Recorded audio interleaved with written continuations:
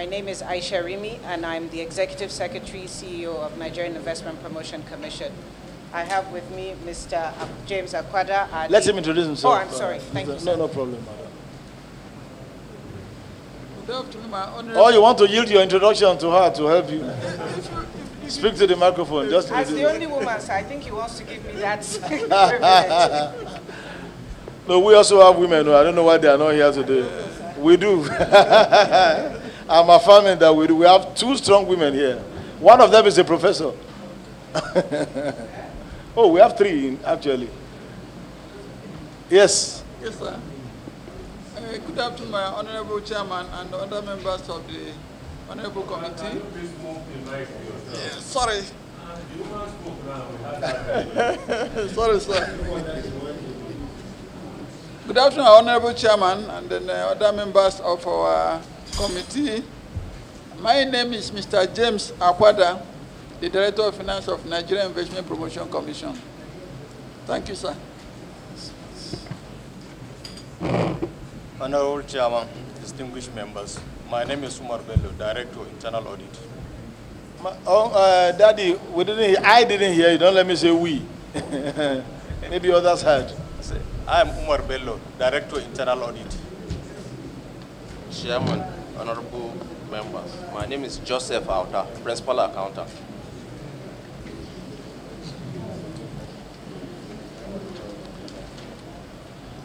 So, madam, you are here with regards to remitter investigation into alleged revenue leakages. We have your submission,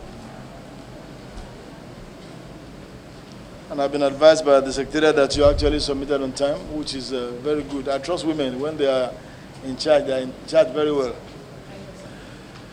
Yes, we would like you to adopt your document and just give us the synopsis of your collections on behalf of the federal government of Nigeria using the remitter platform. So you can go ahead. Oh, please, you need to be on oath.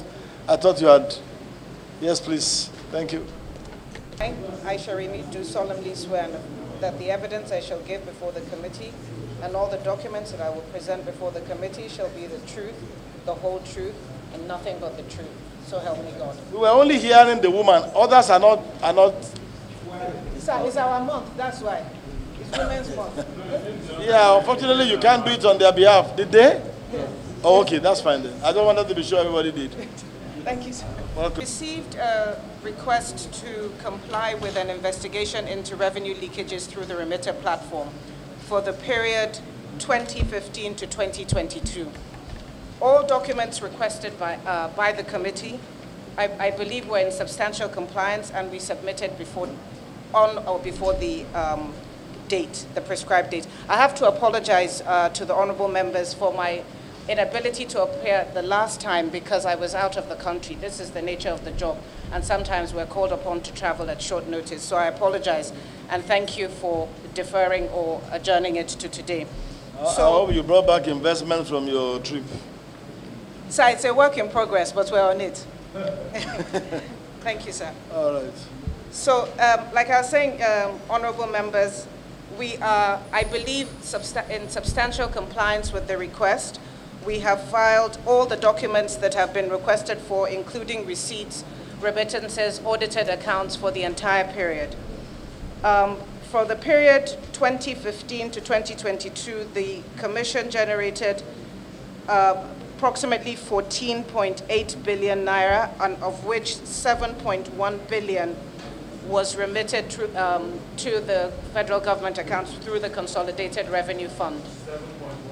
7.131 580 993.09. So about 50% of that.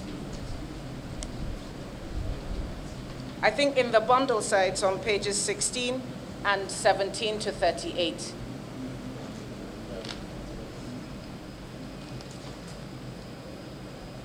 Like I was saying, Honorable Chair, all Treasury receipts, audited accounts, and performance reports are contained in this bundle.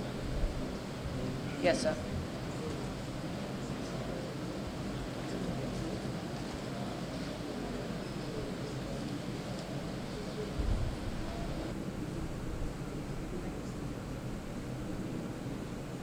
Madam, are you done? I believe so, sir, unless you have specific questions. But like I was saying, sir. Have you given us the year by year? Oh, if you I would just like. ask you to, yeah, that's the summary of your presentation. Okay, sir. From your own document. Don't rely on this ours. No, I was reading this one, sir. Yes, please, so go ahead. Just okay, give us the summary of your collections. Okay, sir. So in 2015, sir, it was, and I will read them. Should I read the figure or go like 302,102,780.50? In 2016, it was 296,925,262.40. In 2017, 29299,850. Well, that method is not wrong, but there's a better method. It's because I heard earlier on, sir, there was this issue of 15,000, 150,000. So to avoid all of that, I thought it was better to. And because you're a lawyer like me, we are not used to figures. Don't worry. Just that this one now is that 29? Okay. 29,299,850. 299,850. That's for which year? That was for 2017, sir. And I believe I'm told that the reason for that was there was a suspension of pioneer. Just continue. Yes, sir. Okay. In 2018, it was 5,590,501,980.68 kobo.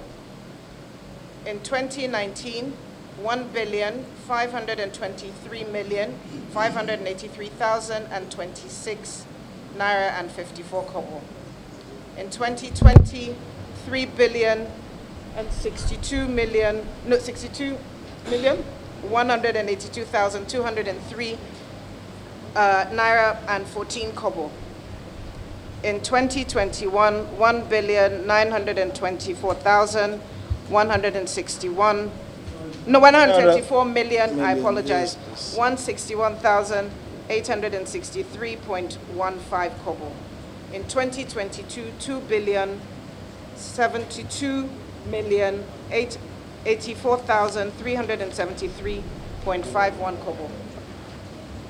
And the total was, over the period, says 14,809,841,339.92 kobo, of which, Honorable Chair, 7,131,580,993.09 kobo was remitted to the Consolidated Revenue Fund. And there is a summary on page 16, I'm told. Honorable colleagues, that's the presentation from the Investment Promotion Commission. Your questions, observations? Comment? Yes, sir, Honorable Fatuma. Thank you, Honorable Chairman. Yeah, Madam, given the fact that there were so many discrepancies in your IGR generated figures between the remitter and your own figure as shown at the table above, I mean on the screen, can you please give us the transaction listing?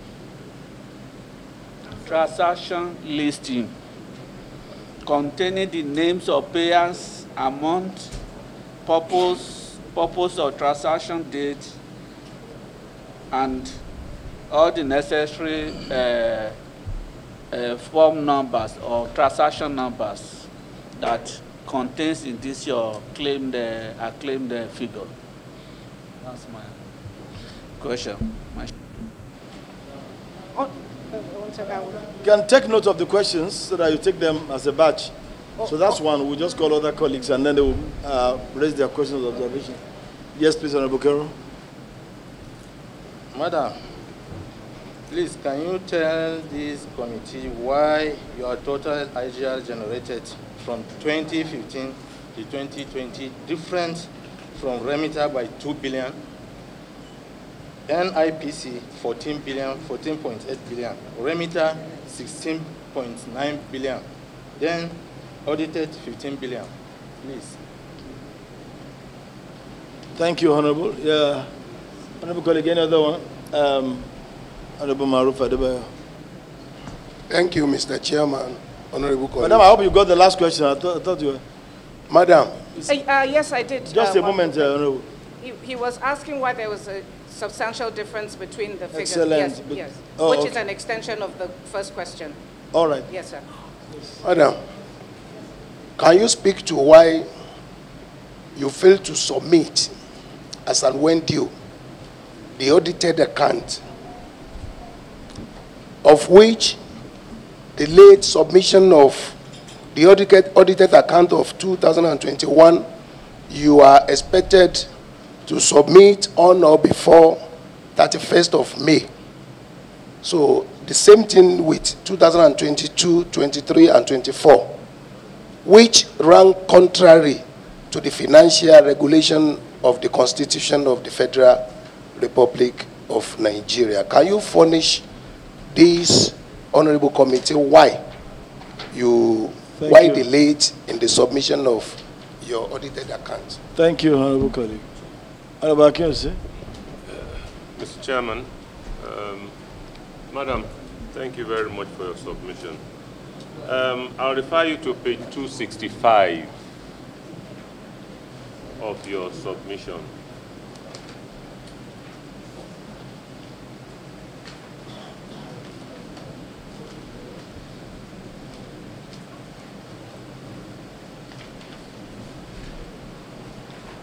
Are you there, ma'am? Yes, sir. Yeah. Payables, item number 6.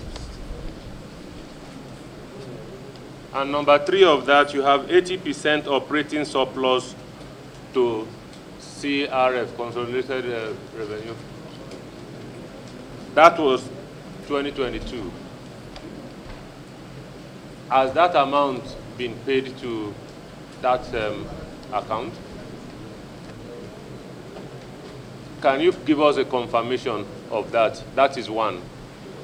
Number 2, how much is NIPC owing the federal government of Nigeria in terms of surplus is supposed to be paid to them till date? And why has that not been paid?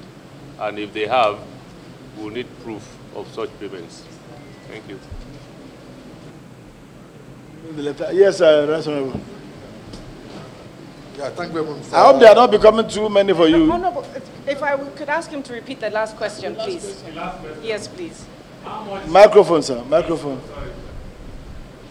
Madam, how much in terms of remittance or remittances is NIPC supposed to have paid to the federal government coffers, as you have stated in the 2022 account? You give us the amount. Are those amounts being remitted as at when due? If they are, we will need proof. If they have not been remitted, we will need reasons for why they have not. Thank you. Let me allow her to answer this. She's a very, this woman is, she can take 100 questions. Thank you, Mr.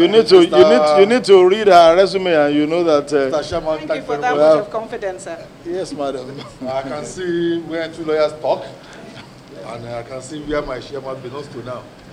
Yeah, madam, I want to direct this my question to the Director of Finance. Director of Finance, are you familiar with the IPS regulation, that's the International Public Sector Accounting Standard? You are familiar with it? And is this based on that one that you prepare this your accounting system? Yeah. Are you also aware the policy, what the standard says concerning the land and building? You are aware of that? That those two items should not belong together? But when you look at the foundations of this your total statement, you lump the land and building together, which is contrary to the policy and principle of IPAs. That is one, Mr. Chairman. The second one, I also aware that that principle and policies say that the land should not be depreciated. When you also look at the standard on which you base this your balance sheet, you also allow for 2% depreciation, contrary to the policies of that sectors, of their accounting policy? That's my two questions, Mr. Chairman. Thank you. And then finally, Honorable Agarba. All right, so you are the finalist. Thank you, Mr. Chairman. I don't want us to have too many, so let's just fellow take, colleagues, I am Right Honorable Agarba, member batch. representing Yamatule Federal Constituency from Gombe State. Mr. Chairman, with your leave, let me ask my sister. In the executive summary, Point of order. Your sister. Your sister. But you must recuse yourself. You are protected, Honorable. She's your sister. Of the chairman, let me reiterate. She's my own sister too. Thank you very much. So she's our Thank sister. Thank you for giving me the protection. You are protected. Thank you, Mr. Chairman. She will remain my sister. In the executive summary that is before me, and I believe all of us. I hope you won't ask a question that will destabilize your sister. My sister will not be in the principle of. She is comfortable. I see in the IGR generated by the agency in the year, from year 2015 is very less up to 2017. But 2017, 2018, which is supposed to be an election preparation year of 2019, your revenue, despite the fact that everybody's attention on the preparation for election, but your revenue jacked up to 5.5 something billion. But immediately after the elections in 2019, it crashed down to 1.5 billion. And it continues to go down until, okay, yes, in 2020, a little bit, okay, 3 point something billion. Still go down in 2021, it's going up and down. Instead of from 2018, for you to consolidate and so continue. What's the question, Honorable? What happens in between that makes the IGR to have that disparities year in, year out? My second question. In year 2022, the audited account, in the audited account before us, we observed that the sum of 270 million was recorded as receivable and termed Presidential Committee on Sales of Federal Government Properties. Provide details of these properties. Second, who exactly is going to pay NIPC this sum of 270 million? Who is going to pay? Provide full all right, is it on this 270 million? All right, thank you. So that the committee will. Thank you, Madam. Just add something to the first question he asked about the disparity in your income. Add something to that. You let us know what are the various sources of these monies that you generate, what constitute the various heads of the money that you generate, and then finally. Thank you, my chairman. Madam, please. The fixed asset schedule of year 2022 shows that the NIPC had disposed an asset worth 13 million. I don't know if you have, or you can provide the approval for disposal and evidence of valuation report done by Ministry of Works, or evidence of advertisement, the auctioneering processes, a payment of returns to the Consolidated Revenue Fund of the Federation. Thank you. All right, so Madam, please, let's allow her to respond to this one first. Yes, please. Thank you, Mr. Chair, for allowing me to breathe. Honorable members, let me just caveat my introduction. I was only recently appointed to this position about 4.5 months ago. Having said that, I have tried as much as possible to familiarize myself with the information at hand. But at some point, if I can just crave your indulgence, I will defer some of the questions to my DFA. Yes, absolutely right. That's why we let them also take the oath with you. Okay, sir. It's just to, so any of them can answer any question. Okay, sir. Okay, so I'll answer the ones that I think I have the answers to. The first thing I said, Honorable, my brother, when I looked at the sheet myself, I was concerned about the disparity and the flip-flop. So it transpires that at some point... you decided to start from the rear, have you? It's good. Well, I was answering the ones that I can answer. Oh, all right. Yes, I understand that. Yeah, yes, sir. The Commission's IGR is largely generated from the pioneer status applications and also business registration. Those are the two sources of income that the Commission has. At some point, the government suspended. There were a lot of petitions about the pioneer status. So government suspended the pioneer status program, so to speak. So revenue dropped. And when it picked up, there was apparently a backlog. So that explains the spike in 2018, why the revenue jumped up.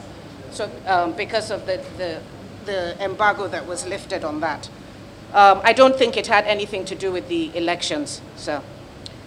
The disposal of assets, I don't know what that particular asset is or was, but we will find the information and we will submit it. That is for 13 million. The 270 million about federal government property, the Commission at the time was trying to purchase a building in Lagos to have an office in Lagos State. And apparently it was offered a property through the federal government disposal of assets, and they paid. Apparently the process was never completed, the money is still hanging, the property was never handed over, and it is something we're actively pursuing to see how we can either get a refund or property. So as we stand, we actually do not even have an office in Lagos. So that's what that payment was for. There was also a question about whether the 49 million referred to on page 265 has been paid. I believe it has, and the receipt is in this bundle somewhere. We will find the exact page and bring it up. The difference between the remitter and, which was I think the first question, the remitter reports and NIPC's own calculations. I believe what I've been told about that is that at sometimes remitter deducts, there's an automatic deduction by the federal government once the money's hit the account, and sometimes they wait for us to remit. So there's been some inconsistency, and I think in that process there has never actually been a reconciliation that has been done to find out where and how. There was, for example, 1 year where there was just a deduction of 1 billion without any explanation. I asked my DFA, and he said he wrote remitter to ask them for this proof or this line-by-line deduction, and also the payments that have been received, as well as the deductions that have been made, but they have not provided that information. When was that letter written? You have a microphone, sir. You have a microphone. For that was question 1 and 2. Yeah, that was question 1 and 2, sir. Actually, the true position is that what we brought you here is area that relates to our revenue. Hello, did you hear the question? Yes, sir. When was the letter written? Your own letter to remitter? Okay, to remitter. It was only 3 days ago. When we had, you know, here, when we came here the first time, we were stepped down. You wrote them 3 days ago? To give us, because we came here with the revenue that relates to what we are doing. But okay, I understand you. When you came here, you saw what we were asking others. Then we now and then you wanted to be better prepared. Yes, sir. Okay, so you can't say you wrote them and they have not replied. If you wrote a letter 3 days ago, maybe it's just been delivered even to them now. So let me explain. Explain. So we had an officer that's in charge of our office. We called him, but unfortunately has left that place. They now gave us instruction to send them an email, which we now did on that Monday. Because we tried to get it from our own system, they are no more in the system again. So we are now waiting for... All right, I just wanted to know. I thought maybe you had written them long ago and they have not responded, so that we can ask you.